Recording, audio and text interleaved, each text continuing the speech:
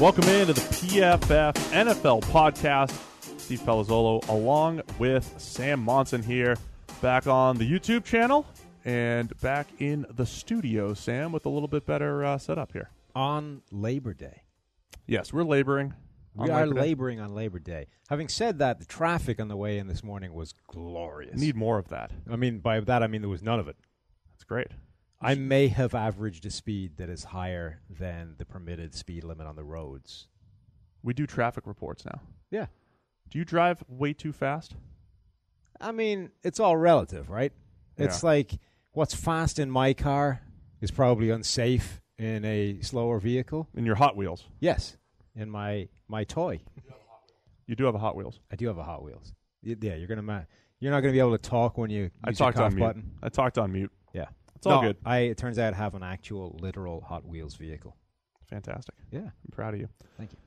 It is cool. So today, NFC preview. Yes. We already did our AFC preview. We did. We're going to keep this tight again? As tight as we ever keep it, Steve. Yeah. So there's plenty of in-depth content over at the YouTube channel, of course, profootballfocus.com. Of course, it's fantasy and just general football season, so your PFF Edge and Elite packages are where it's at, especially Elite, man. Premium Stats 2.0 for the first time now in the regular season. That's going to be well worth it, all part of Elite. Yeah, we had the PFF preseason grades. It's the first time you've had those. And now, back for the first regular season, you're going to have game-by-game grades, right? Yeah, we didn't have those last year at this time. So you get the game-by-game grades, you get the historical grades. It's all there. All right, let's get in to our NFC preview, just like in the AFC, which is on the podcast channel, also on YouTube. Where are we starting? Let's start out west. The West. We're going to work west to east. Of course we are. Right? Let's do it. Because Seahawks fans and 49ers fans and the other West teams, they're always waiting until the end. Yeah, it's almost difficult to determine why they feel slighted. It's sometimes. The Rams and the Cardinals, of course. All right, so let's get into it. So a division that has been owned by the Seattle Seahawks until last year, the Rams win the division, and it certainly feels like teams are moving in different directions, right? We have the Rams ascending, even though they might not actually have a better record than they did last year, by the way. Kind of an undersold story with how loaded the NFC is. The Rams might not necessarily improve record-wise, but be a much better team. They're favorites in the NFC, though. Yeah, so, I mean, there's a lot of hype there. Like, the Patriots are always favorites because they're the Patriots. In the NFC, nobody knows. So if you remove the Patriots in the equation, the Rams are the favorites to win the Super Bowl. That's crazy. What would Neil do if Neil loves Jared Goff, by the way, our PFF founder, Neil Hornsby, loves Jared Goff. Well, he's just waiting for that Rams Super Bowl win so he can wear the Jared Goff jersey he bought basically forever. He's going to go. He'll go to that. Yeah, and probably wears Jared Goff jersey. Oh, I'm sure. We'll definitely Instagram that thing. So the Rams, but you have an ascending 49ers team. I think the Seahawks roster is moving in the wrong direction, and then the Cardinals are kind of in a weird spot where I don't think they have a ton of talent on their team overall. But I feel like the defense is one of those that always plays a little bit better than the sum of the parts type of thing. Yeah, they are. Or the individual parts. Also, the sum's better. One caveat to that favorites for the NFC thing. Depending on where you look, obviously, basically all of the top NFC teams are tied favorites.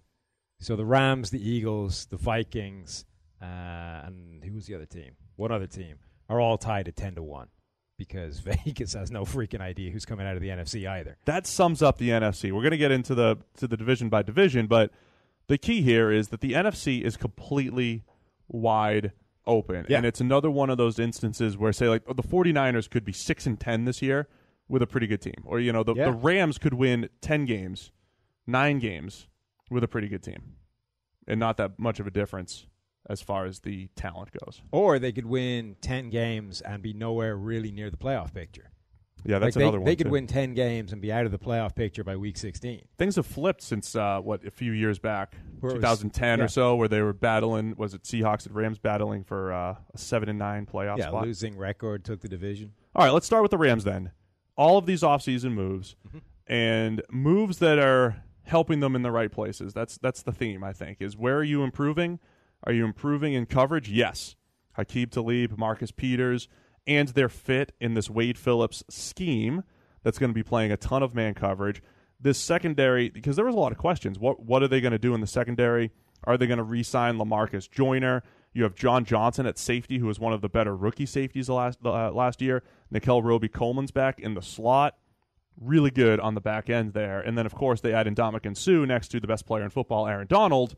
You've got some star power. You've got some pass rush. You've got some coverage. Don't forget, when they get to the postseason, they have postseason superstar Troy Hill to deploy in the secondary. So they're really covered for all eventualities. He made it through cuts. Yeah. That was their top-graded player in their loss to the Falcons last year. See, that's what I'm saying. The secondary looks really exciting on paper. Not necessarily the best secondary you're ever going to see, but they have playmakers. Like Marcus Peters and Aqib Talib are legitimate. They have legitimate ball skills in a way a lot of cornerbacks don't. There is something to this idea that if you could catch, you'd be playing offense. There are a lot of corners who kind of tick that box, who are really good at shutting a guy down, but if the ball ever comes near them, there's a reasonable chance it's just hitting them in the hands and hitting the turf. Like, they're not catching it. Right. Whereas these guys go get the ball. Like Marcus Peters, we talked before, does freaky things, ad-libbing to go find the ball. Aqib Talib is well capable of kind of turning receiver at the catch point if it's in his vicinity. So that secondary with those two safeties in there as well could be pretty special. But it's probably going to give up some passes as well. Peters and Talib, I think, are both prone to the occasional lapse. The front seven is really exciting because there's really no edge presence to speak of, but they might be the only team ever that's never needed one. So this will be a really interesting test case, because we were putting together our pass rush rankings, and we had them ranked anywhere. I think they ended up 4th or 5th, and I was like, wait, are they unbalanced enough that they need to be closer to 10th? So you know that Aaron Donald he led the league in pressures last year by a lot, despite missing 2 games. And Ndamukong Suh can push the pocket, but I don't think I've ever seen a team, first off, constructed with those types of players of that caliber on the interior. But then when you combine it with literally no established edge rush presence, like who's there? Who's an established presence off the edge? Nobody. Well, if you put Suh and Donald together in terms of total pressures last season, they ranked 3rd in the NFL amongst duos. So number 1 was Joey Bosa and Melvin Ingram, 2 edge players. This duo would have ranked 3rd with a pair of interior players. Like that doesn't happen. That's absurd. You just don't generate that amount of pressure from inside. So we talked a few years ago about that Jets team when they had a whole stack of interior players, and the question was, where are they getting edge presence from? And the answer was really nowhere. They just kind of put some of those guys playing outside.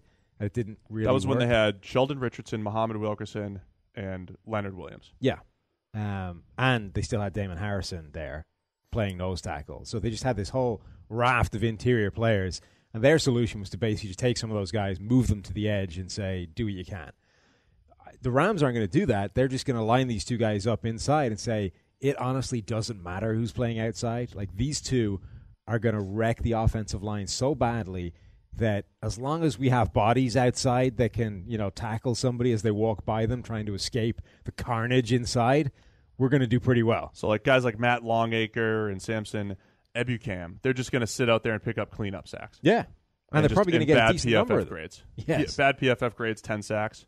So how about my boy Justin Lawler? He was a guy that was a PFF favorite, one of those not a great athlete, just produces guys, 7th round pick last year. So that'll be an interesting case for the Rams, but they're strong in the right places. Then offensively, I think we're just at the point where in Sean we trust on offense. Sean McVay, what he did with Kirk Cousins, all the work that we've done on just open throws and how the percentage of open throws that he just creates off of play action is among the league's best. His play action game is spectacular. So it almost doesn't matter. Like Jared Goff last year, as much as we do like Jared Goff, was a mid-tier to slightly above average quarterback. That's about where he lands. And he was a top 5 passer rating guy, I believe. So that was one of those cases where you look at the PFF grade, you look at the passer rating, and you say, okay, there's some sort of help there. Yeah. There's some sort of schematic help, yards after the catch help, Todd Gurley going 80 yards on screen pass help, 3rd and 33 screen pass touchdown help against the Giants. I mean, there were all these plays that helped out Jared Goff's numbers. So you just trust that this offense is going to be able to move the ball through the air with Goff throwing to now Brandon Cooks, Robert Woods, Cooper Kupp, and then Todd Gurley out of the backfield. Yeah, so the first question is, will that defense be good enough that it doesn't really matter who the quarterback is? The last great Wade Phillips defense back in Denver was so good that a busted, hobbled, not even better than Brock Osweiler that season, Peyton Manning, was able to win the Super Bowl. Yeah. Brock was way better than him that year during the regular season. Seriously? And, look how that's gone since, Brock Osweiler. So that's how bad the quarterback could be and still win a championship, given how good the defense was that year. Right. So if the Rams' defense this year is that good, it doesn't really matter how Jared Goff plays. As long as he's not the guy that we saw as a rookie, he's good. If the defense isn't that good, can Goff take another step forward? Because like you said, the numbers were really impressive, but we know that Sean McVay generates a lot of those numbers. The grade last season was 15th in the NFL, which is one spot below Marcus Mariota. It's 2 spots below Tyrod Taylor. So it's By fine. the way, the Mariota case, this is like a perfect PFF first stats discussion because Goff's stats could not have been more different than Mariota's. But when you go throw by throw and you factor in supporting cast and all that stuff, that was what made up the difference. But the guys immediately around Jared Goff on either side, Tyrod Taylor, Marcus Mariota, Andy Dalton, Dak Prescott. So that's the kind of area you're in, right? Which is fine, but it's not elevating your team to championship levels, right? If you're going to win at that level, other things need to go right, i.e. greatest defense ever kind of deal. But if he can take another step beyond that, can he get better? Can he get up to the Carson Wentz, the Ben Roethlisberger, the Jimmy G area where you are actually elevating your team and helping them win, plus that boost that you get from the Sean McVay offense? That, I think, is the big question mark on offense. Does Goff have another step in him? The glass half full approach here is this is year 3. Mm-hmm. He's now the same age that Carson Wentz was his rookie season. Just from an age standpoint, he was a little bit behind. And, if you just expect natural development, which is kind of player development isn't like Madden where you just get 2 to 3 points every single year. But if you're expecting another jump this year, which isn't a crazy ask, then you're getting more out of Goff. You want a quirky age-related statistic? Always. It's Carson Wentz related as well. Teddy Bridgewater is 1 month older than Carson Wentz. Ooh, that's crazy. Those are fun. Right? Those are fun, trying to figure out how old guys are compared to, yes, it's fun times. That's the kind of insight you get at PFF. Compared to how long they've been in the league. Matthew Stafford, little known fact, still only 23 years old. Yeah, I still don't think that's true. And that's not true. Yeah. I made that one up. Right. All right, how about the 49ers, an ascending team, and here's how I've positioned them. If you looked at their roster a couple of years ago, very, very little talent. Now, not only do you have Jimmy G on offense, but the defensive side of the ball has a star at every level. DeForest Buckner on the defensive line, Reuben Foster at linebacker once he's back from suspension, and Richard Sherman in the secondary, and ascending Akello Witherspoon at corner. It's a roster that is creeping back past average, Sam.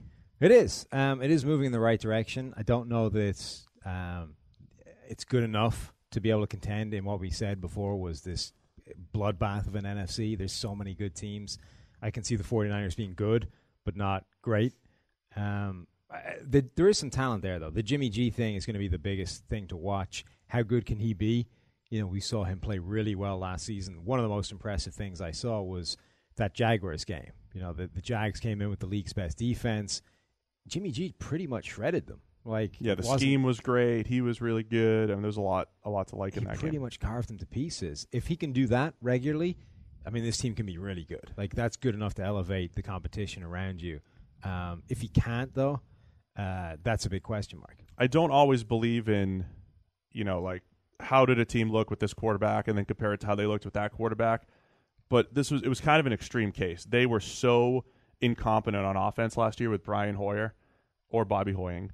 Brian Hoyer and C.J. Beathard, and then Garoppolo comes in and plays well, and they go undefeated all at the same time with the same supporting cast. There's got to be something for that. And then you look at this wide receiver core.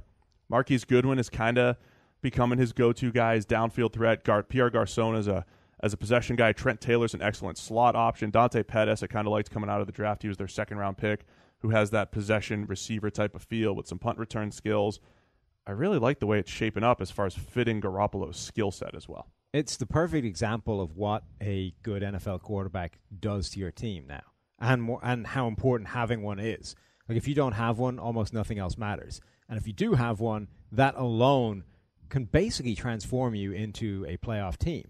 Like, this team last season may very well have made the playoffs if they'd done nothing other than put Jimmy G as their quarterback from start to finish. They went from almost winless over the season to a potential playoff side just by putting Jimmy G at quarterback. Like that, it's kind of amazing when you distill it down into that, but that's how important that can be. So, the play of him with his first full season really is key to this whole thing. If he regresses, they're in, I don't want to say trouble, they're still in a great position, but they're not going to be making noise within that division.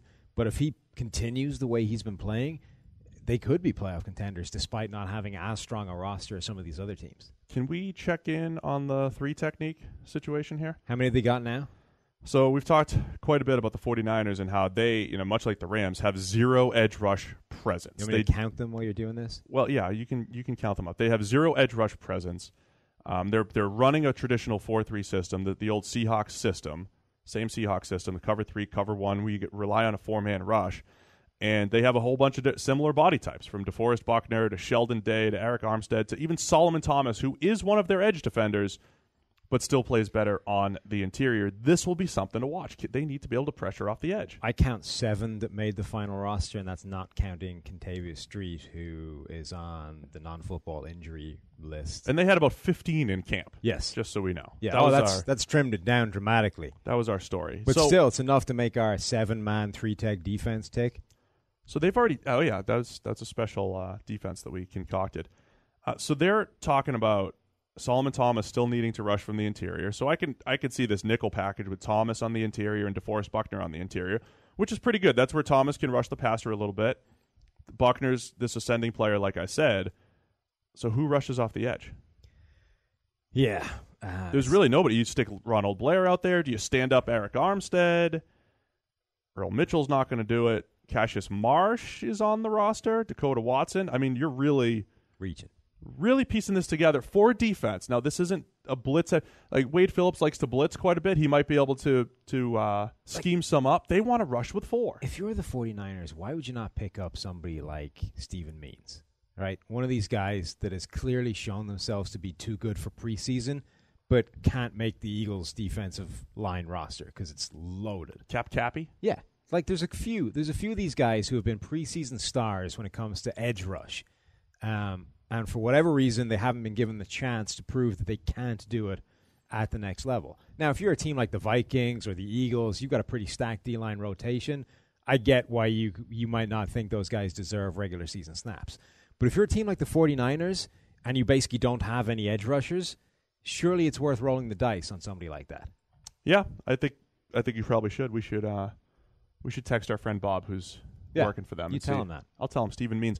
So you have all those Steven Means numbers because of premium stats, all part of Elite, and we could see who the best pass rushers were in the preseason. 15 total pressures this preseason on something like 122 snaps. Talk amongst yourself for a moment, Steve, while I find out how many pass rushes that was. Well, I was going to move on to the Seattle Seahawks. Well, you do that, but I'll get this number for you anyway, just so the people have it, because it's important. I'm going to move on to the Seahawks. And this is just a different Seahawks team than we're used to seeing. So, obviously, Richard Sherman's gone. We still have Earl Thomas holding out, but he should be back. Yes. 64 pass rushes. 15 pressures in 64. That's 1 every 4. It's an incredible rate. That's absurd. That's a really good rate. 1 in every 6 is really good. Yeah. 1 in every 4, I've never seen that before. Yeah, I'm with you. I mean, that's what I would use. I don't think the preseason's useful for everything, but I do think seeing guys that stand out at that level, they're worth seeing what they could do. It's not that it says if a guy is this absurd in preseason, regardless of who he's doing it against, it's not that it says he will automatically be a Pro Bowl superstar, right? But it's saying this guy is way too good for the level that he was currently pegged at, which is not really on a roster. Yeah, so try him at the regular season level. So so let's up his level of competition and see what still happens. Like maybe he's in this weird sweet spot where he's too good for backups but not good enough to actually be on a field in the regular season. Or maybe he is, and you just haven't given him the shot yet. Anyway, Seahawks. Now we go to the Seahawks? Yeah. So just a whole bunch of different names, and I don't think the Seahawks are going to be bad necessarily. They can't be bad because they have Russell Wilson at quarterback. Well, yeah, that was the thing I was going to get to. Russell Wilson saves a lot, but let's start on the defensive side of the ball. Sherman's gone. Yep. Shaquille Griffin takes over as that number 1 corner. The number 2 cornerback spot I mean, we're talking Nico Thorpe, rookie Trey Flowers, Dante Johnson. There's not a lot of names there at the number 2 spot, so that's a question mark. Justin Coleman, solid in the slot. Cam Chancellor's retired. You get Bradley McDougall taking over for him. We'll expect Earl Thomas back at some point. Will we? Maybe. I will be. Okay. You still have stars at linebacker, Bobby Wagner and KJ Wright when he's healthy. But then the pass rush as well. The pass rush took a step back last year, as did the rest of the team, overall from a record standpoint. Michael Bennett's gone. Cliff Avrill's gone. So you're relying on Frank Clark, who has some pretty good production in his career, and then a whole bunch of more question marks. Can Dion Jordan replicate what he did last year? Rasheem Green's a rookie third-rounder. Quentin Jefferson.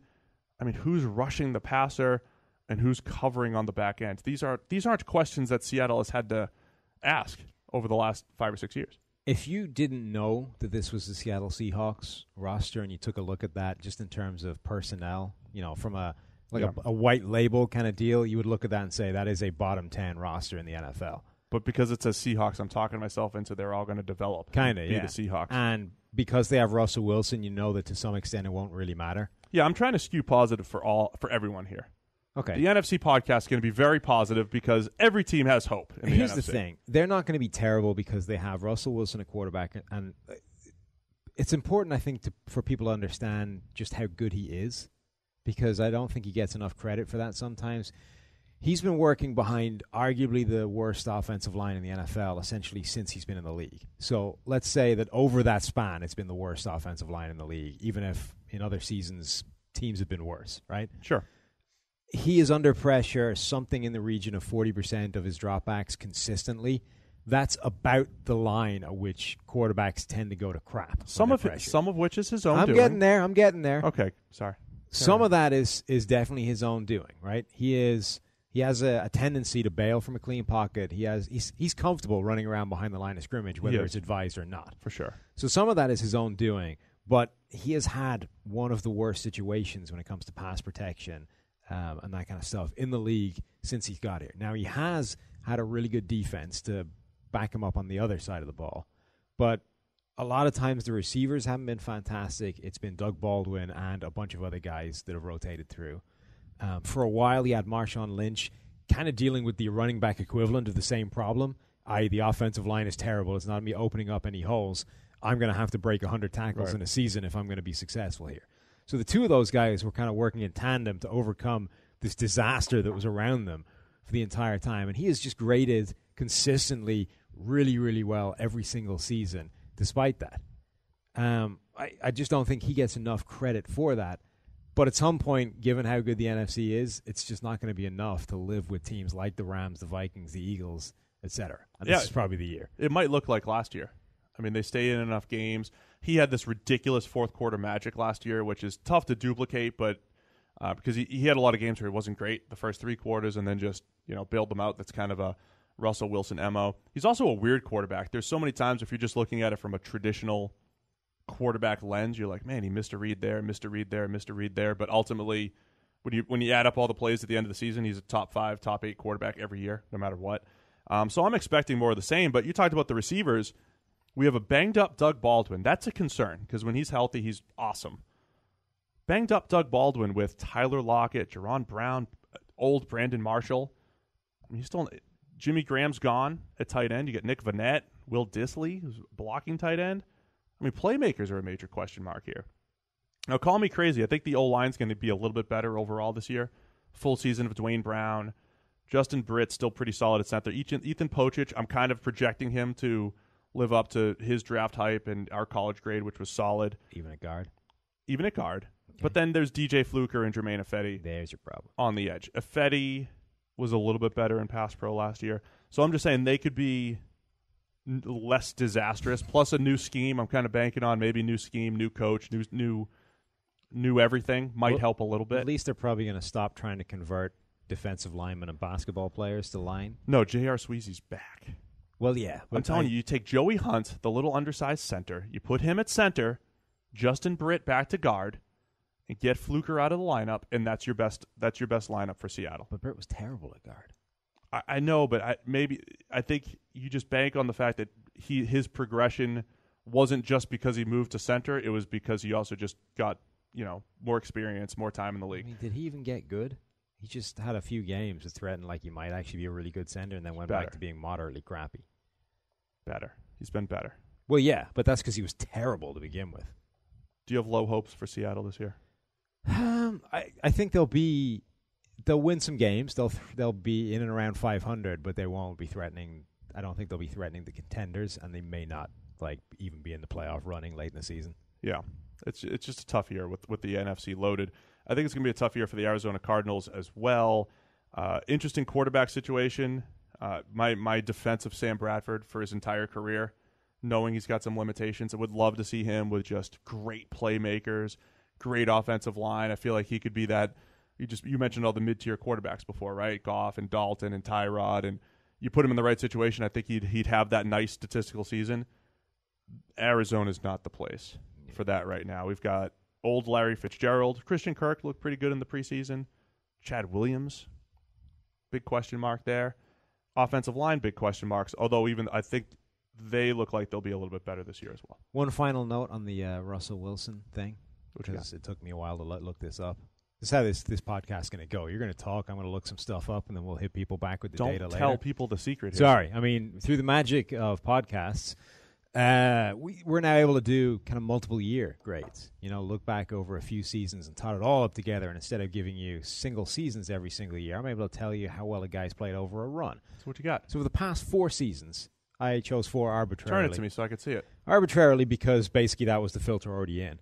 Russell Wilson is the number 6 graded quarterback over the past 4 seasons. So Tom Brady, number 1, makes sense. Drew Brees, Matt Ryan, Aaron Rodgers, Ben Roethlisberger, the guys you expect. Russell Wilson's right up there with those guys. Yeah, that sounds right. Yeah, he's been good. Yeah, so that's way better than anybody else you care to name. Whether it's even Jimmy Garoppolo this short run, whether it's Carson Wentz, whether it's Carson Palmer when he had his phenomenal MVP season, Cam Newton, Dak Prescott, et cetera, et cetera. Russell Wilson is right up there with the top guys over any kind of extended period of time. Now you ready? Yeah, now we can go to the Cardinals again. I'm waiting for Sam Bradford's breakout season. That was the gist of my comments before. When does Josh Rosen take over, more importantly? Well, it's going to be as soon as Sam Bradford is broken, which is probably going to happen quite quickly. By week 2? Yeah, well, I mean, that's been his sort of MO recently, right? One great game to start the season. He made it through all of 2015 and 16. I think he made it through all of 2015, didn't he? With the Eagles? Yeah. 2015 and 16. He may have missed a little bit of 2015 time. Didn't he then, break himself twice? Last year. He didn't do it the year before? No, 2016, he had a full season with Minnesota. Full season? He missed the first game because he got traded. There's no way Sam Bradford has ever made it. It was a 15-game season for him. Because Sean Hill had to start week 1 because they traded him before week 1. It's true. And then week 2, he had that spectacular game against Green Bay. Last year, week 1, spectacular game against the Saints. And then he's just tantalizing enough. What was amazing about that game is that, he didn't even appear to get injured in the game. He just came out of it after a spectacular game. It's like, oh, by the way, Sam Bradford's broken. That was last year, week 1, has this great game. Nobody's even thinking that he got hurt, and all of a sudden he's on the injury report, and it's like, will he play Monday night against the Bears? Yeah, and then, oh, by the way, this might linger a while. And then they rushed him out quickly because it seemed like that was getting absurd. And he could barely move. The Bears blitzed the heck out of him. He couldn't move. That was one of the most depressing sights I've ever seen, was him trying to avoid death in the pocket behind an offensive line that couldn't block the Bears. It's hard enough for him with 2 legs, never mind one. That was horrible. So, yeah, Sam Bradford will hang in there for a while. That offensive line in Arizona is going to be interesting because from a run-blocking point of view, it might be really good. From a pass-blocking point of view, not so much, but it might not be terrible, which is what we keep talking about, right? You don't need to be awful, or you don't need to be great. You just need to not be awful. Yeah, like the 2 guards, Mike Upati, Justin Pugh, when both of those guys are healthy and on the field, Pugh showed some of the signs in this preseason. They could work well together. David Johnson back healthy. So interesting run game, and fantasy fans excited to hear that with David Johnson. And then, again, the defense, I think it's lacking star power. You get Chandler Jones who can get after the quarterback, and then you get Patrick Peterson. You've got stars. I'm sorry, they have stars. It's lacking depth. They got a couple stars. It's lacking depth. Marcus Golden, can he bounce back and be that pass rusher opposite Chandler Jones? Budda Baker, maybe an emerging star. But it's one of those weird teams, like I said, that always seems to be as a team. I know it's a whole new coaching staff and all that stuff. They, the sum of their parts sometimes a little bit better. Was it time to give up on Robert Kimdiche already? Yeah, it hasn't been great. Mike didn't love him. It's too early, though. It's year 3. He's only played 23 snaps this preseason, and they weren't good snaps. It's year 3. Yeah. So too early. Kind of seems like the time you should know something. He's still young. Okay. Is that still working? Is that working? Well, I mean, it's a line. I'm not sure anybody's buying it, but sure. What are your thoughts on Arizona? Are they the worst team in the NFC? The worst team in the NFC?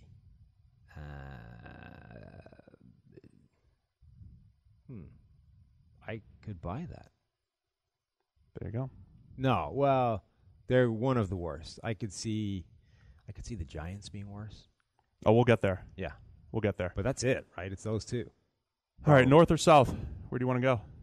You tell me. You're the guy with the compass in this crazy directional North trek. It is. We're giving a lot of time to the divisions here. We're on pace for a marathon here. Can we move quickly? I keep telling you this. You're the guy in the hosting chair. You control the time. Moving on to the NFC North. See? The Green Bay Packers. They're strong in the right places. Aaron Rodgers is back.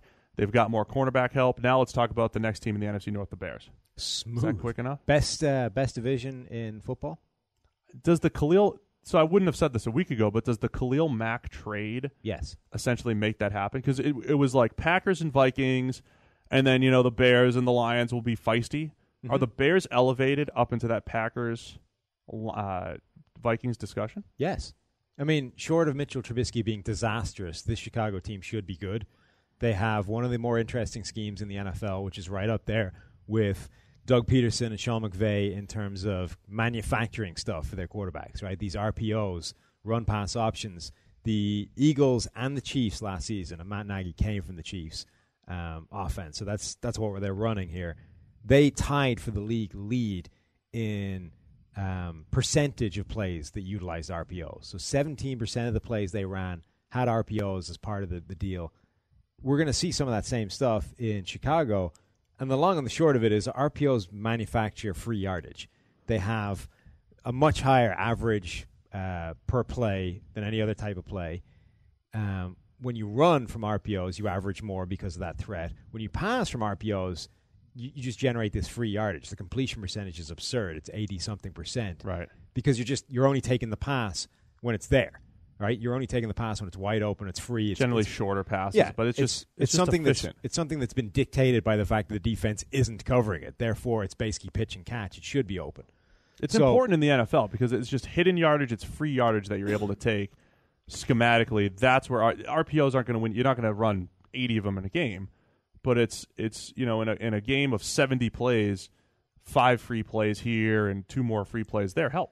It's what it is.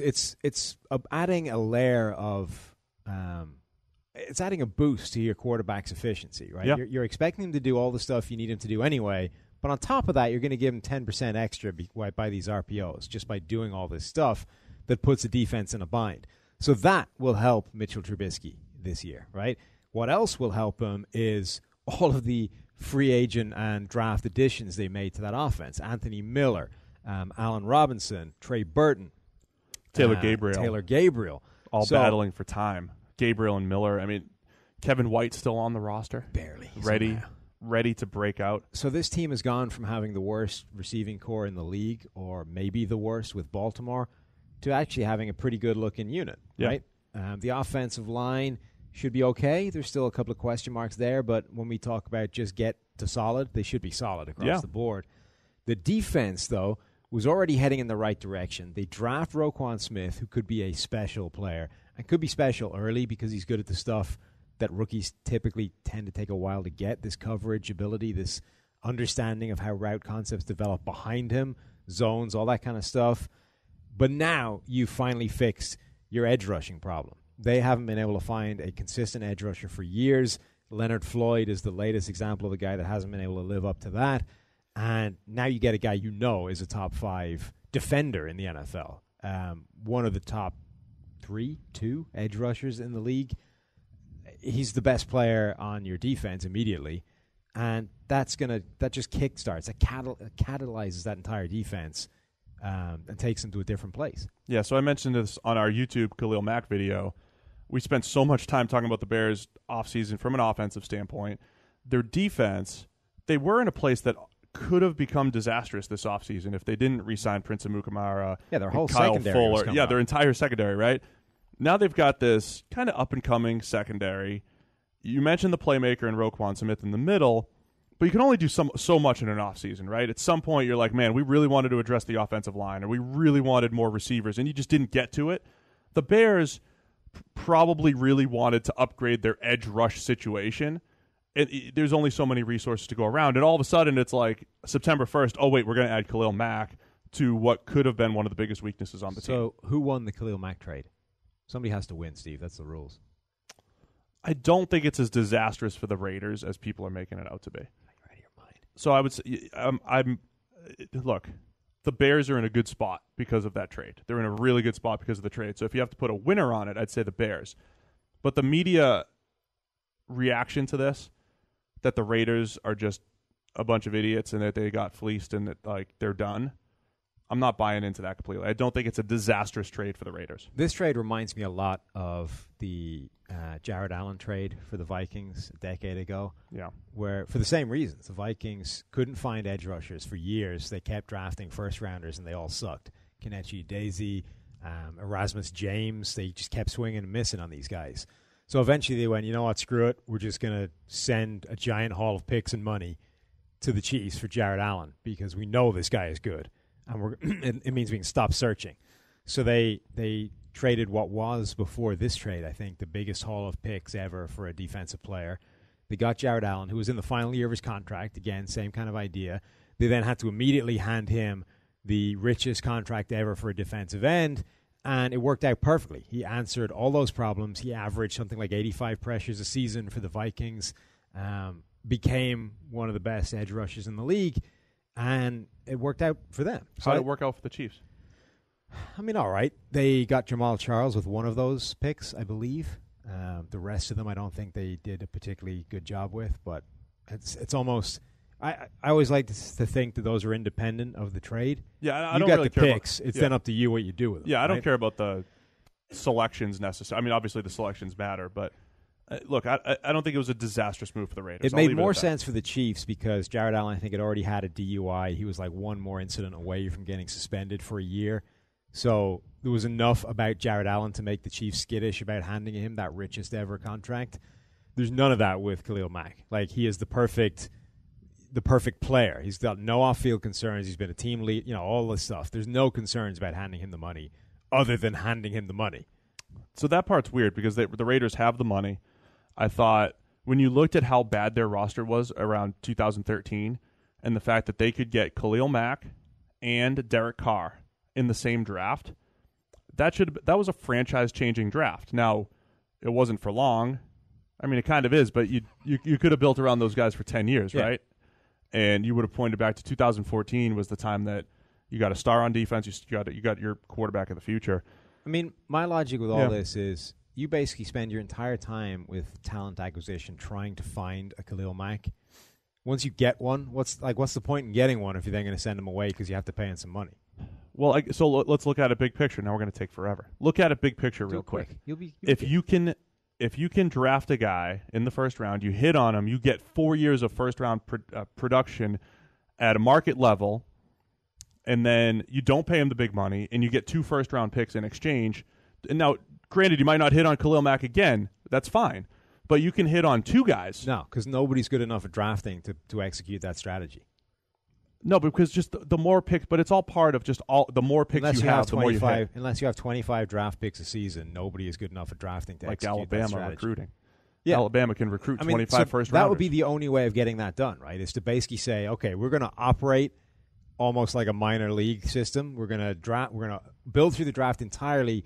We're going to execute solely based off rookie contract value, and then as soon as money comes into the equation, we're getting rid of these guys. But in order to do that, you have to have a strike rate good enough in the draft to be competitive based off first contract players and almost nothing else. But part of the reason why, and this is the stuff George and Eric are talking about all the time, nobody's actually good at drafting. Exactly. And nobody's actually bad, but nobody's actually bad at drafting either. But nobody's good enough to exist solely off the draft. So you get more picks. So if you do have to, so you don't spend a ton of money on just one player. You can't spend that much money on one. Look, we were sitting here a couple years ago. But we were sitting here a couple years ago saying you can't pay Ndamukong Suh all that money. Miami Dolphins. Suh wasn't that good. He's not as good as Mac, but he's still not really as good good. As Mac or Donald. I'm just saying it's not disastrous. That's all. That's my defense. There's a certain level of player that I would have liked to lock him up. That is too good to let walk out the building. And Khalil Mack is that caliber of player. I don't think Suh was. So the Bears are competing. Yeah. In the NFC North with the Vikings and with the Packers. Is it too early to be too excited about the Packers? Because they're my Super Bowl pick every year, Sam. Yes. Because Aaron Rodgers at the helm, that matters a lot. Yeah, that's the extent of your logic there. The issue the last couple of years has been disastrous play in the secondary. But now you've got this influx of youth and Tramon Williams. You have Tramon Williams who just keeps playing well, right? Yeah. Tramon Williams and a combination of Jair Alexander, Kevin King, and our boy Josh Jackson. I mean, really, Josh Jackson and Jair Alexander, they were, 2 and 3 on our draft board? Yeah. Among cornerbacks with Denzel Ward right up there. And they both went to the Packers. There was 1 and 4, whatever it was. They were first-round picks in our minds. They got 2 of them. Josh Jackson showing off his playmaking skills in the preseason. When we talk about getting better in the right places, getting Aaron Rodgers back at quarterback and getting this influx of youth at cornerback is pretty good. Yeah, I think it's going to be interesting to see how much Josh Jackson plays because he's fairly low down on that depth chart as a second-round pick. They've got guys like Kevin King, who he needs to beat out for playing time. Tramon Williams, like you mentioned, the ageless old veteran coming back. He looks like he'll start. And Jair Alexander will be ahead of him because, 1, he's the first-round pick, and 2, because he'll play in the slot. So there's an easier path to him to get on the field right away. So I think we already know that Josh Jackson is going to be a really exciting, talented player. It's just a case of how long it takes the Packers to realize that and get him on the field. He was also a late bloomer at Iowa. Yeah, well, not so much a late bloomer. It's just barely they didn't have him as corner to begin with. Yeah. So basically, as soon as he's played corner, he's been fantastic. The other ripple effect of this Khalil Mack thing is what it does to the Packers and the Vikings in terms of their chances, because do they have people that can block him? Like the Packers have Bakhtiari, but he can't play both sides of the line at once. A healthy Brian Bulaga can't block Khalil Mack. Can do a reasonable job. No. Khalil Mack, I love Khalil Mack. Let me just not take this away from him. But there was every time the Khalil Mack versus Von Miller debate would come up in our mentions, you'd hear Broncos fans being like, well, Khalil Mack got to play against the Broncos a couple times a year. Yeah, which is fair. Which is actually a fair point. He doesn't get that anymore. He doesn't get the Donald Stevenson treatment. No. Any longer. No, it's legitimate. I mean, he didn't get the boost of going up against Denver's tackles twice. He gets the Vikings twice. He does. He gets the Vikings twice. But like Brian Bulaga is a pretty good right tackle, but you're going to need to be better than a pretty good right tackle to stop Khalil Mack from banjaxing your game plan. No, I get it. So Green Bay, Bakhtiari at left tackle. Got some question marks on the interior, I'd say. But you got Aaron Rodgers. You got Jimmy Graham now there with Devontae Adams, Randall Cobb. They're rolling 12 deep or whatever in wide receiver. They had to keep all those young guys that they drafted. I just like the way this roster's being constructed. They kept Kumaro, preseason superstar. They did, along with their 3 draft picks. How many? They got 8 wide receivers on their roster. New England has like 3. It's amazing. Yeah. Or at least for a while they had 3. So it's fun. They somehow have 4 tight ends as well. Jimmy Graham, Lance Kendricks, Mercedes Lewis. You got to have weapons to play with. So the Packers, I think, are in reasonable shape, and obviously Aaron Rodgers is a superstar. But the Vikings are the team that I think are really the ones that suffer from the Khalil Mack thing because they don't have anybody that can block him. I mean, you think this is legitimately going to turn the tide when the Bears play the Vikings twice per year? Yeah. One player, Khalil Mack, is going to take the Vikings, who would be favored in these games, and because Khalil Mack can absolutely destroy, say, Rashad Hill or rookie Brian O'Neill, or whoever they trot out there, they kick Mike Remmers out to right tackle, whoever's out there, Khalil Mack can destroy them that badly. Yeah. I mean, we've seen, it's not like this is, I'm not like I'm breaking unprecedented news here. You have seen in countless times in the past that if you have a colossal mismatch between offensive linemen, particularly a tackle, and defensive linemen, that can destroy an entire game. Think back to the Super Bowl between the Panthers and the Broncos. With Mike Remmers. Von Miller going up against Mike Remmers basically decided that Super Bowl. The Panthers could not block Von Miller all game, and that was all she wrote. The Vikings have the same situation. Now, Khalil Mack may not be quite the pass rusher that Von Miller is, but he's right there. And anybody the Vikings have on that offensive line and tackle is essentially a Mike Remmers or equivalent. Whether it's Rashad Hill, whether it's Brian O'Neill, whether it's Mike Remmers himself. Like at left tackle, they're relying on Riley Reif bouncing back because he had a really pretty bad season a year ago. He can't block him either if he lines up on that side. Riley Reif is supposed to be the epitome of the average player. And he was. Which is valuable. How many times we said that's valuable? Yeah. Just this average left tackle. If he does get back to that, there's value there. Yeah. I mean, if he goes back to being an average tackle, he will lose moderately to Khalil Mack. And you can get by that. You can escape with moderate ass kicking. You cannot escape with complete and total abject misery, which is what will happen on the other side. On the other hand, they invested a ton of money in Kirk Cousins. He'll be on the floor a lot. So that Khalil Mack can attack him, not from the blind side, probably from the front side. So he'll be able to at least see him, Sam. Except when he can't. That's going to make him feel a lot better. Except when you read the field to your left and there's the blind side. When you can see the 275-pound guy steaming towards you, that's going to really help. It's going to help the hurt wash right away. You can't really see him, though. You can't. It's all blindside. The entire pocket's blindsided. But Cousins throwing to Adam Thielen and Stephon Diggs with a little bit more aggressiveness. And my boy Dalvin Cook, I really think Dalvin is ready to break out, even coming off the injury. It could be an explosive offense. Does the defense take a bit of a step back? It's one of those. It's just so tough to maintain consistent defensive effort year in, year out. You take a guy like Brian Robinson's out, and Donnell Hunter's got to play a few more snaps, and Everson Griffin. It's just you just start to lose a little bit of depth every year, and that feels like where they are. This is kind of what Mike Zimmer's always done, is just consistently crafted these good defenses. I actually think he's kind of overachieved in Minnesota compared with what he did in Cincinnati. Maybe the talent acquisition has been a little bit better. But it's the same kind of few question marks that keep surfacing for the Vikings is can they patch up that secondary? They've relied on Terrence Newman for years, just somehow defying age and still playing really well. He's retired just before the season, immediately gone straight to the coaching staff. So you're back to Xavier Rhodes one side, Trey Waynes the other side. Now you've got Mike Hughes, the first-round rookie, essentially having to be your starting slot corner right from the get-go. Anytime you're relying on a rookie defensive back in year one, it's at least a question. You don't know exactly how that's going to go. After that, you're down to Mackenzie Alexander. Holton Hill, the undrafted rookie, is somehow in the mix for the Vikings. So you didn't love him. Did not.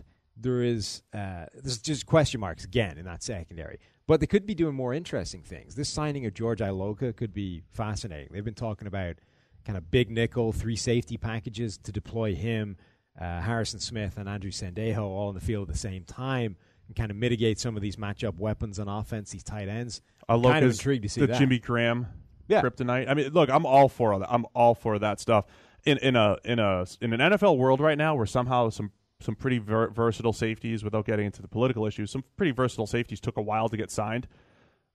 I would be jumping all over these guys as specialists, just specialize in these guys. Particularly, I mean, Iloka is getting paid like nothing. He's on the veteran minimum, I think, for a year because he wanted to play with Zimmer. Like, that is a steal. And, this idea, like, teams like the Bears are going to run a lot of 2 tight end sets. If you're running 2 tight end sets and you can deploy 3 safeties to cover that with... You need to. Adam Shaheen, Trey Burton. Yeah, with like a guy like Iloka and Harrison Smith, both of whom can cover the slot relatively well and move to a bunch of different places, that could be fun.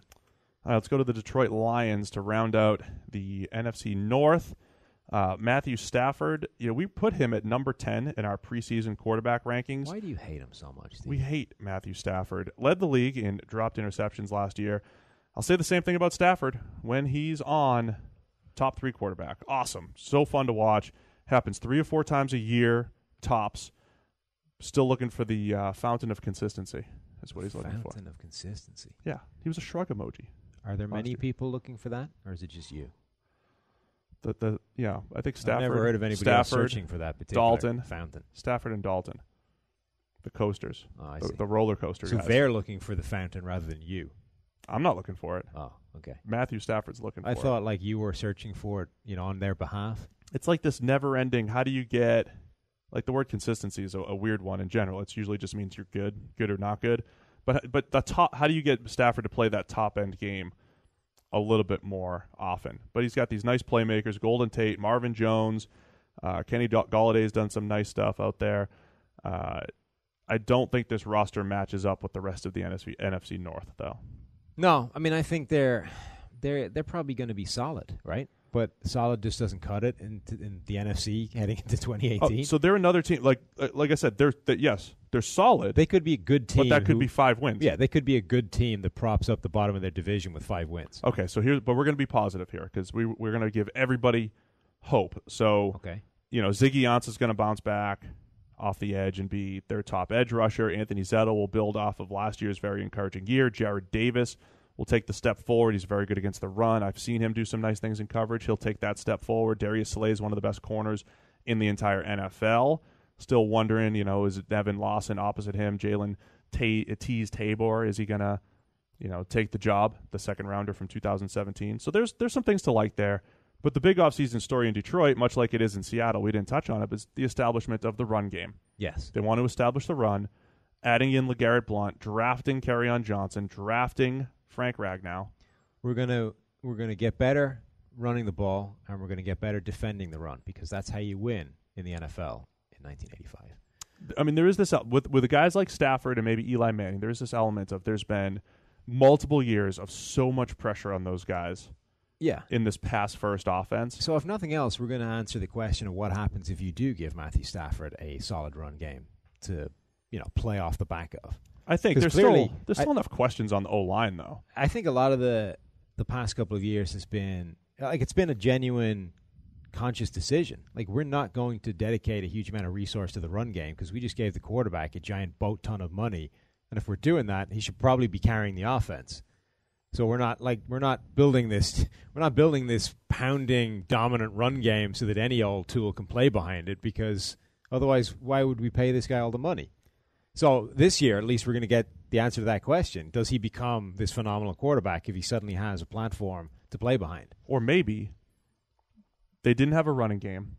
They passed it a ton the last couple of years. They put the pressure on Matthew Stafford, and that's why when I looked at their roster the last couple of years, they weren't that good, but they overachieved and won a lot more games than they should have because they passed the ball. Yeah.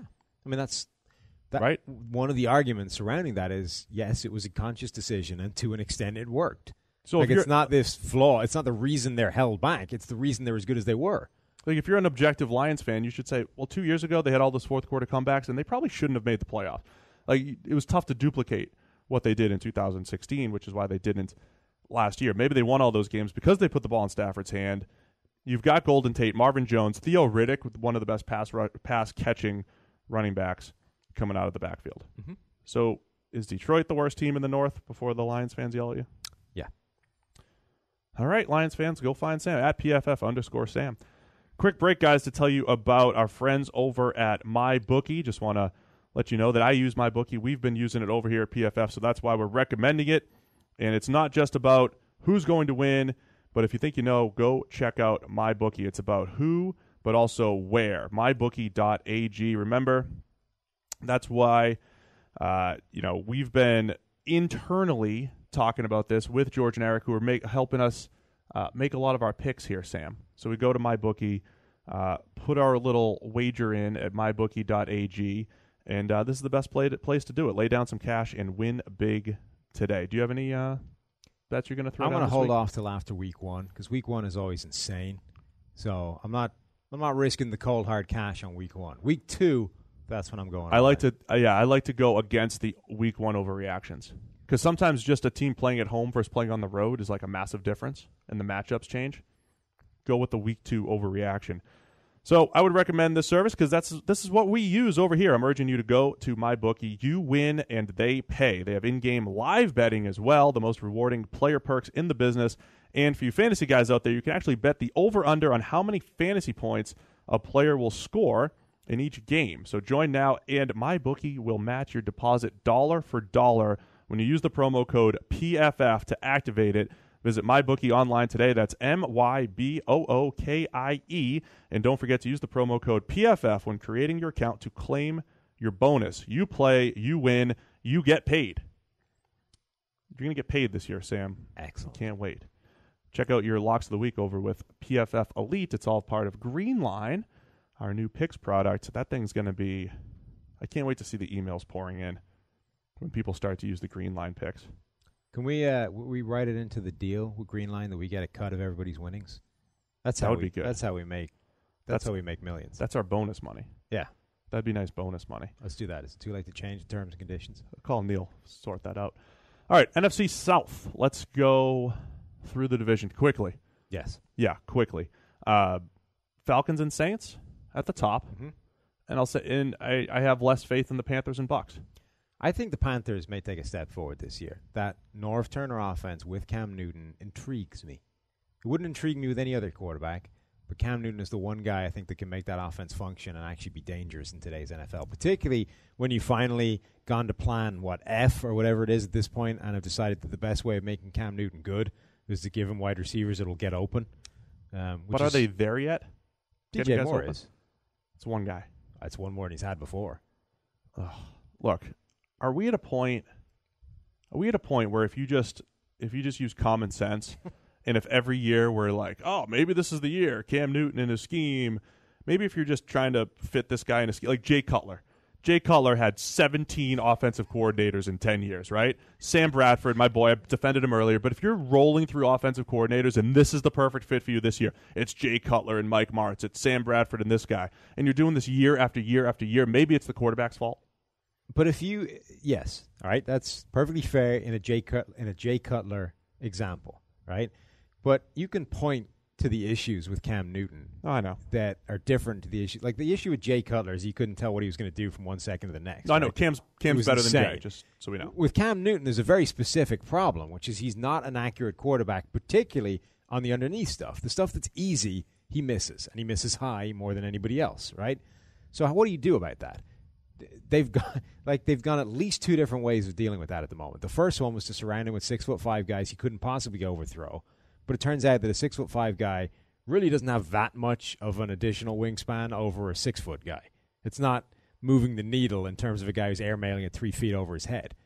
So that didn't fix it. The other problem with that is that 6'5" guys don't get open because they all weigh 250 pounds, and that's not going to get it done. And tight window throws just low that percentage disaster. The Kelvin Benjamin thing, mess.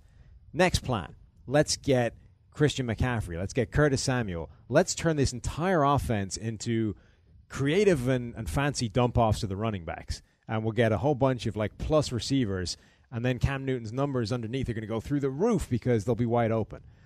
Yes, but he's inaccurate at the stuff underneath. So what you're doing there is basically just asking him to do more of the thing that he's bad at. That inherently is a bad idea. But you still need some of that, though. So the numbers went up a little bit, but he still was worse overall because you didn't do what you're supposed to be doing.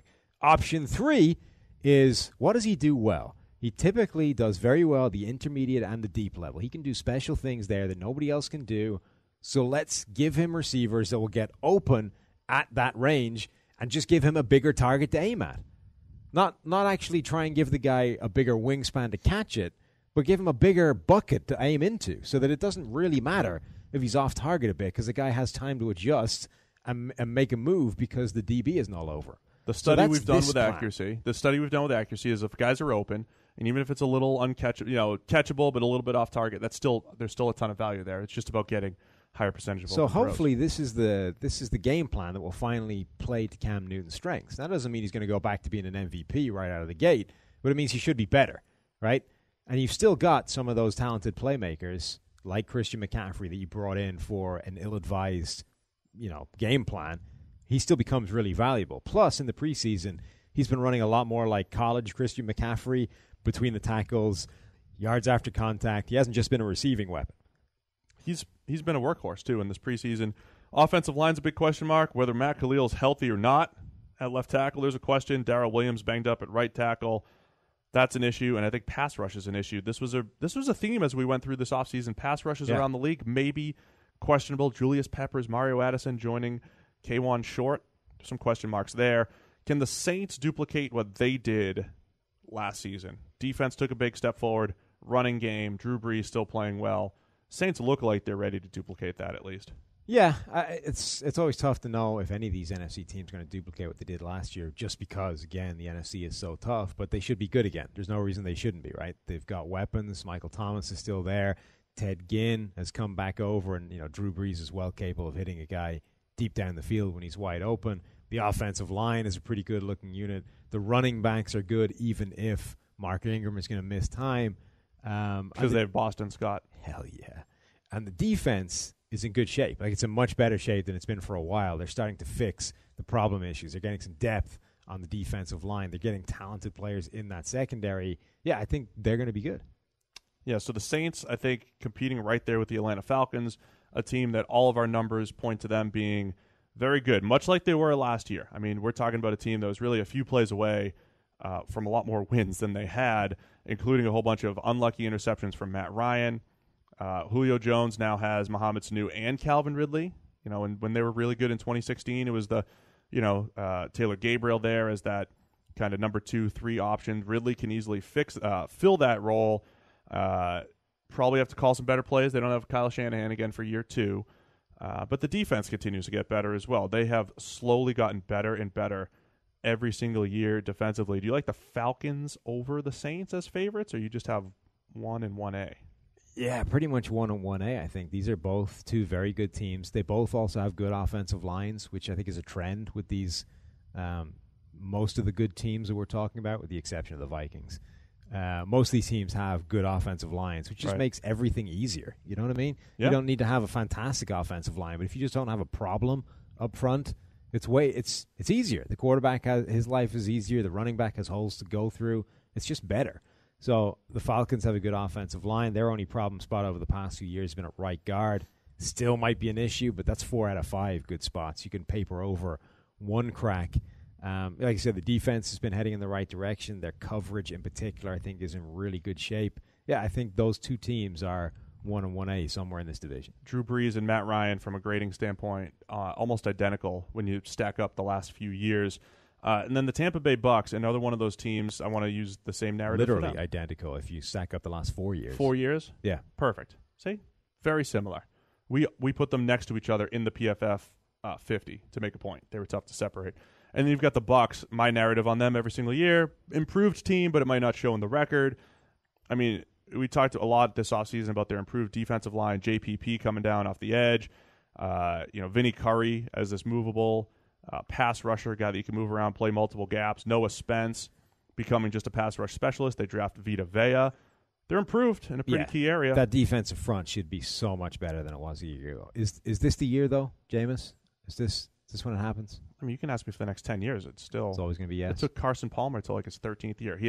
Carson Palmer had 2005 and 2013. Does it still count as being right if you just say yes every year and then on like the 13th year I'm not trying to be right. I'm just saying he has a profile that in a given year he'll be really good. And if you look at what he did in the preseason, he was dominant in the preseason. He looked ridiculous. That's what he can do. That's why I'm asking. Is this 200 yards second quarters. I don't know. Is this the year? Look, here's the thing. When Tom Brady was suspended a couple years ago, that was kind of like uncharted territory. Think about the position of quarterback in a suspension where you can't even talk to your teammates. You can't even text them. And you just roll into practice, and then you have to go play. Uh-huh. And then Brady did that. Like, quarterbacks aren't normally suspended. Winston has to do that. Go through this suspension. You know, all the timing that you have to work on with your receivers, and that's a tough thing to do. You just compare Jameis Winston to Tom Brady. I'm saying they're the only two quarterbacks I know that have been suspended and have to come back and play a game. That's going to be challenging. That's going to perhaps – now, Brady had the best year of his career after he did that. That's what I'm saying. So maybe it will work. I'm just saying that was an opportunity for you there to join me in the reclaim the comparison thing. Yeah, Jameis Winston is Tom Brady. Comparing Jameis Winston to Tom I'm Brady comparing their is not the same as saying they're the same. It's not the same as equating them. Reclaim the comparison, Steve. Do it. Join me. Comparing their situations. I think Tampa Bay's hopes will depend on Vernon Hargreaves continuing his progression, whether they keep him in the slot or let him just develop outside. Carlton Davis perhaps claiming one of those outside spots at some point, their second-round pick. Really love what MJ Stewart is in the defensive backfield as a guy that plays slot, covers tight ends. So I like the pieces they've added in the secondary. And last year, what I was saying is I liked all the pieces that they added around Jameis between with Mike Evans and Deshaun Jackson. Chris Godwin was added, O.J. Howard, Cameron Brate at tight end. I mean, they're strong in some key places, but still weak in a few others. Yeah, I mean, this is a team that could be good, but it needs a lot to fall in the right place. That offensive line hasn't been playing well. They've actually invested a reasonable amount in it. I just don't know if they've done it well. Yeah. Donovan Smith at left tackle is still it's bad. Still not bad. good. Ali Marpet at left guard, I think, is okay. I think he's a better center than he is a guard. They drove all of the money up to Ryan Jensen's hotel room and got him to sign. And he's shown games where that looks wise, and then he's shown games where it looks like the worst move anybody's made ever. So I don't know what he's going to shake out to be yet, but they kind of need him to be good given what they did. And then right guard, question mark. Right tackle, good situation. So that offensive line, it's kind of like you can envision a scenario where that offensive line is good, but equally you can envisage a scenario where it's terrible with like one bright spot on it. And that might make the difference in this year. Their offensive line and their secondary. So you go from the other, two other teams in the division where you're talking about good offensive lines, really no question marks, to a team where they could be good or they could be bad on the offensive line. And that, like, when everything else is kind of equal and everybody's good, that's your differentiator, right? And if they end up good, I think that pushes the Panthers to fourth in the division. I could buy that. Panthers hater over here. All right, let's go to the NFC East. Earlier you talked about the New York Giants perhaps being the worst team in the NFC. Explain yourself, Sam. Yeah, I mean, they're not good. But, they drafted a running back, 2 overall, rather than, getting themselves a future franchise quarterback. So instead, Eli Manning is going to have to man this thing with now the running back in the backfield. Saquon Barkley is going to have to elevate this entire offense. It's Eli Manning. They've got some weapons, right? It's Eli Manning, Sterling Shepard, Odell Beckham Jr., the richest wide receiver in the game. Everett Engram, I don't think, was that good last year, but there's talent there as a receiver, so we could see him actually do some things. Yeah, as a receiver, it's a good combo there. The offensive line needs to get dramatically better. Nate Solder should upgrade left tackle significantly. Will Hernandez, I think, as a rookie, will upgrade left guard significantly. The other 3 spots, though, are big question marks. Big questions there. I mean, the pass game as a whole, because you had Saquon in there as a pass game threat with Evan Ingram and those guys. I mean, that's pretty nice. You still have Eli at the helm, who has not been above, a top 20, 25 quarterback the last 3 years now. Which he should be this year, right? Between adding weapons, between getting a bit better on the offensive line, adding Pat Shurmur, who coaxed career years out of multiple players at the Vikings, he's in a better situation, right? So you would expect him to be better this year. It should be a better situation. I've got more concerns about the defense right now, though. They've got a different defensive scheme. We talked about JPP moving on, and while JPP is not a great pass rusher, he's just this really good overall end, really good run defender. He's easily the best. I mean, Olivier Vernon's the best pass rusher on this team, and then it's JPP by a mile if he was still there, right? Well, there's no one else. Yeah, and Olivier Vernon is now basically their only pass rusher on this team. Right. Which is asking a lot now for a guy to be the sole source of pass rush. Plus, the back end is hardly watertight either. Eli Apple is still their starting corner. That hasn't gone well in recent memory. They, for some reason, got rid of both their free safeties that were playing okay, which is odd. Yeah, I mean, what's the new scheme going to do for Landon Collins? He was in such a good spot in their old scheme, the way he played. Will they be able to duplicate that? Because he's a Defensive Player of the Year type of candidate in the right role. In the wrong role, not so much. Alec Ogletree's now in the middle. He hasn't been great for the Rams. That preseason has just painted a giant bullseye on Alec Ogletree in terms of offensive coordinators. In consecutive weeks, he was completely eviscerated by David Njoku running down the seam. And I forget who the running back was. Who was it? Theo Riddick. Yeah. Theo Riddick completely destroyed him in coverage as well. So running backs, tight ends, basically the players you now need linebackers to be able to cover. There was giant signs all over preseason that he cannot come close to running with those guys. Like if I was an offensive coordinator rolling into a game against the Giants, almost everything I ran would be targeting the linebacker group. Here's the weirdest statement, right? The Giants will have a good season if Eli Manning has a season like Case Keenum last year. How's that? Okay. I mean, that's what we're looking at. Except the defense isn't nearly as good as the Vikings. I get it, but I'm saying if Shurmur gets a Case Keenum season out of Eli Manning, they'll at least, compete a little bit. If Shurmur gets a Case Keenum season out of Eli Manning, this Giants roster will win 7 games. Oh, boy. So we don't think it's looking good. Can you believe that Davis Webb, by the way, got beat out by the trick shot quarterback? Yes. You can? Davis Webb's very inaccurate. Trick shot quarterback's accurate. Davis Webb is very inaccurate, and, okay, LOL at the whole narrative that they passed on Sam Darnold because they secretly like what they have in Davis Webb. You just said LOL. I know. That's terrible. I know. That was really bad. Yeah. I fined myself for that. All right, Super Bowl champs, Philadelphia Eagles. Can anybody beat them in the NFC East? Even with I love saying how Nick Foles, how they're going to win with Nick Foles after they just won the Super Bowl, but we still have this like track record of it's a big question mark. Well, I don't think anybody has any earthly idea what you're going to get out of Nick Foles before any given game, right? He can be anything from Super Bowl MVP and the best player on the field in 2 consecutive games, the 2 hardest games of the year, NFC Championship and Super Bowl. Yep. He was the best player on the field both games, right? Yep. So you can get that, and then you can go to playing preseason backups and looking like a disaster. Like you did this year. Yeah. And I don't know that you are in any position to know what you're going to get heading into any given game. He can be anywhere on the spectrum. He might be the single most high-variance quarterback in the entire NFL, which is amazing. The good news for the Eagles is I don't think it really matters. I don't know that anyone in the NFC East is going to be close enough for them that they can't afford to chuck a couple of games away at the start of the season without Carson Wentz. So even if they wheel him out there, Nick Foles has like the worst 2 games known to humanity. They lose comfortably. It's not going to matter, right? The Eagles are still too good. The other thing about it is that Eagles defense may be good enough to carry him over 2 games anyway, like even if he does play that badly. Yeah, so that the pass rush is rolling 7 deep. It's the best pass rush in the NFL. When Jason Peters is healthy at left tackle, we've got them ranked as our best offensive line. When Alshon Jeffrey's healthy and out there with Mike Wallace, Nelson Aguilar, Mac Hollins, you have enough there. I mean, you've got different style receivers that work well, and then the mismatches that they can create at tight end. That's the key. Zach Ertz and now Dallas Goedert, the rookie second rounder, once he starts to get comfortable, I mean, this is a Super Bowl roster that is just taking wherever they could be deficient and just reloading new guys. And like we said before with the Bears and the Chiefs, this style of offense runs with a lot of 2 tight end sets. So that receiving core, again, doesn't look amazing. Alshon Jeffrey's good. Nelson Aguilar in the slot is good. Mike Wallace is not. But Torrey Smith last year wasn't either.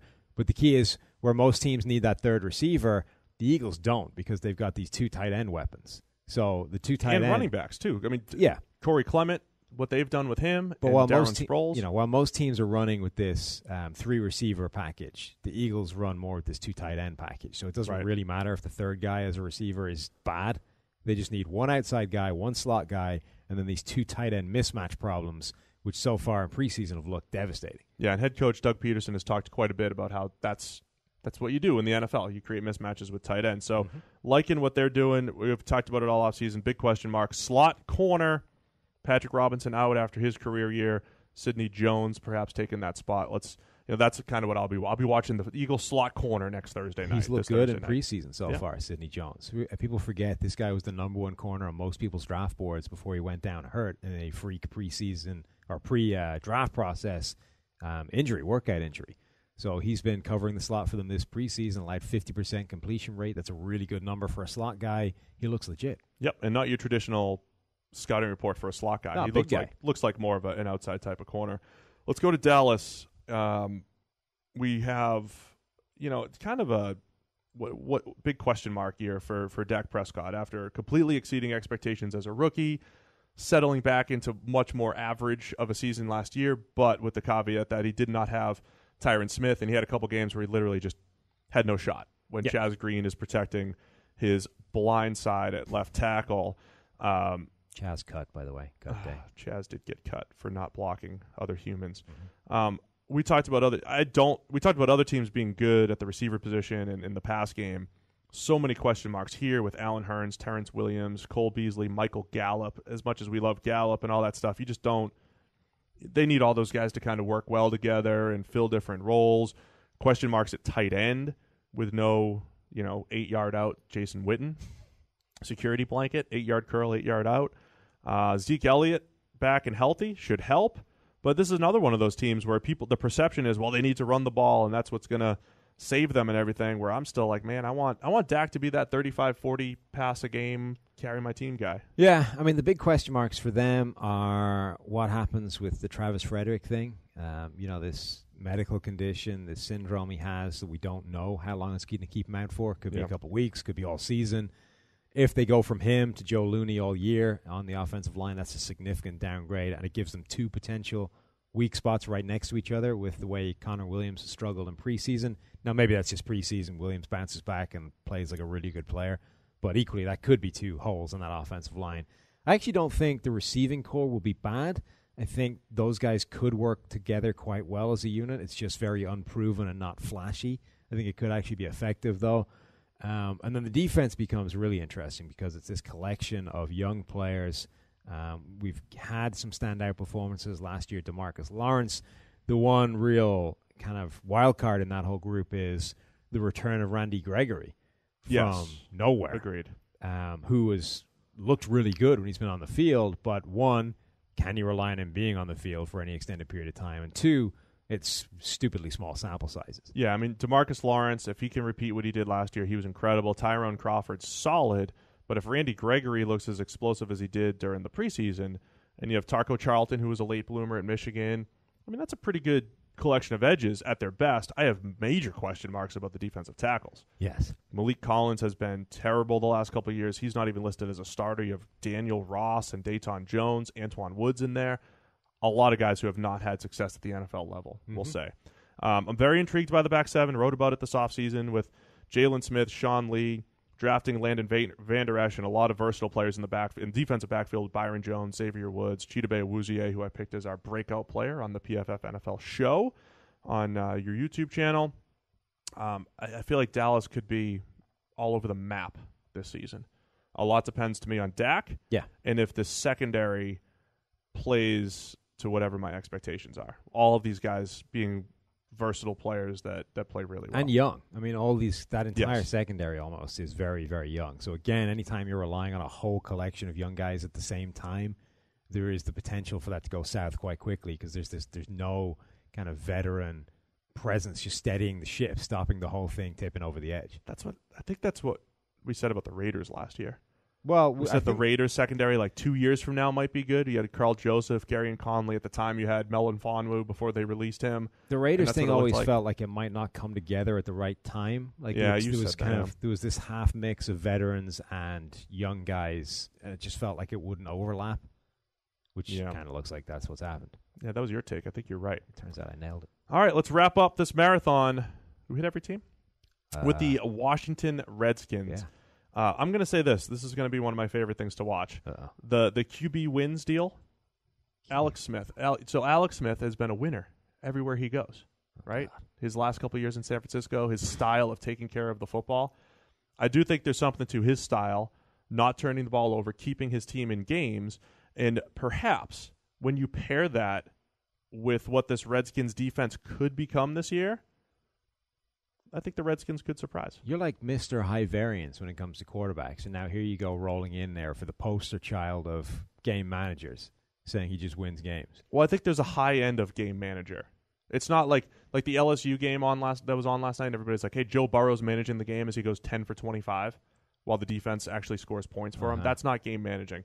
But not turning the ball over and making a few plays when you need to. Like Alex Smith's always been the high end of a game manager. The thing with Alex Smith is, can he replicate what he did a year ago, which is being your game manager, but then adding the deep ball to his arsenal? No, if he does that, turned him in. That went from being game manager that doesn't do me a lot of good to being actually, you know what, this is legit now because now we're a game manager and I can hurt you. I can be dangerous, and at any moment when you switch off, we can throw up 6 points.